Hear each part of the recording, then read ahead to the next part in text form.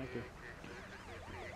Excuse me, I'm looking for Lieutenant Haskins. That would be me, and unless you cut the guy that killed this poor bastard, I don't have time for you. Lieutenant, I'm Alex Switch. I'm your new detective. Jesus Christ. Bateman, get over here. What up, LT? Alex Switch, John Bateman. Hey, call me Bait, buddy. Not Bait, buddy. Just call me Bait. Switch here's your new partner. I'm sorry. It sounded like you said Captain Picard here is my new partner. That's exactly what I said. Play nice. Don't I get a say in this? Detective Bateman, I look forward to working with you. Why don't you go report to Commander Data in Engineering, all right? Engage! Oh, yeah.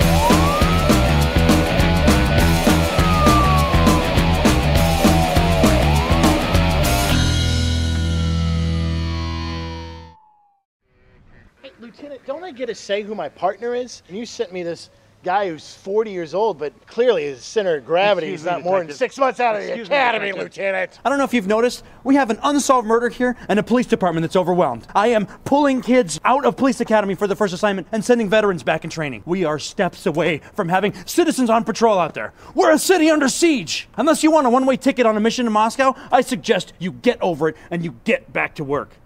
You're not paying these veterans for training, are you? Hey, Lieutenant, as long as you're throwing people around, I wouldn't mind an assignment in Miami Beach. The one in Florida, Lieutenant. So that's what we do on Tuesdays.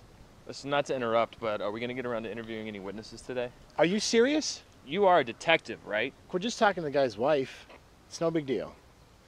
I'm going to tell you something, you write it down. Detective work is more than just listening.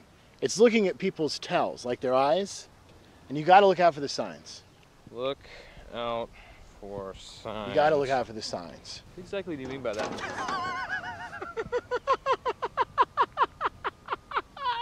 Classic. Neighborhood, watch out. Got you. No, that's funny. Oh, and before I forget, you'll be questioning the suspect's wife. Okay. Wait, what? What's that now? Hello. Hi. You must be Mrs. Vanessa Vaughn. Yes, I am. Oh, great. I'm Detective John Bateman. This is my partner, Dr. Manhattan, and he's going to ask you a few questions, if that's okay with you. Doctor? Yes, Mrs. Vaughn. I'm sorry. Just have to ask you a few personal questions. Shouldn't take a few minutes. We wouldn't want to interfere with your vagina. Day. Are you serious? It's quite all right. I'm used to detectives delving into my private areas. Dude, she was talking about sex. Twice in 1 month? I'm sorry, Miss Vaughn. This should only take a few minutes. When was the last time you saw your husband? 2 nights ago? And you have no idea where he is? Of course not. Just have a few more questions, if you'll bear with me.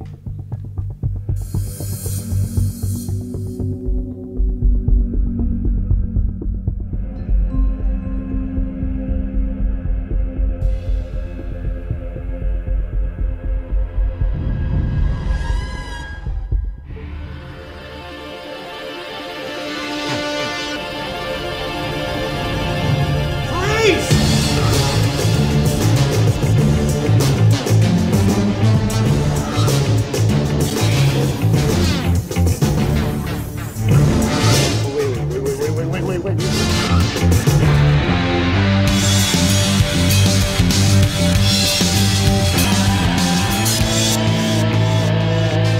Oh no. Wait, hang on. Just give me some time, please. Just take it. Help. Please help. Freeze, tough guy. You are in trouble. Watch your head. Hey, you know what? I got an idea. Why don't you actually let the guy kill me next time? Why don't you do that? Or why don't you, at least when you're 20 feet away, say, freeze, I have a gun. Why walk all the way to him and hold the gun to his head? You know what? I've just about had it with this condescension bullshit. Last time I checked, we're on the same side. So let's say you cut me a little friggin' slack. You're right. I'm sorry. Thank you. You're welcome. I do have one question. Is that the same speech you gave to Superman to let you into the Fortress of Solitude? Because it's a good speech, and I know it's like real hard solitude to get into. You're an asshole, you know that? No, I'm serious. Is that what you asked him? Was it awkward when Kevin Spacey was hired as your part? I'm weirded out by it, so you must be really weirded out. Where are we going next? We just need to break Ned Beatty out of jail, and then our day is done.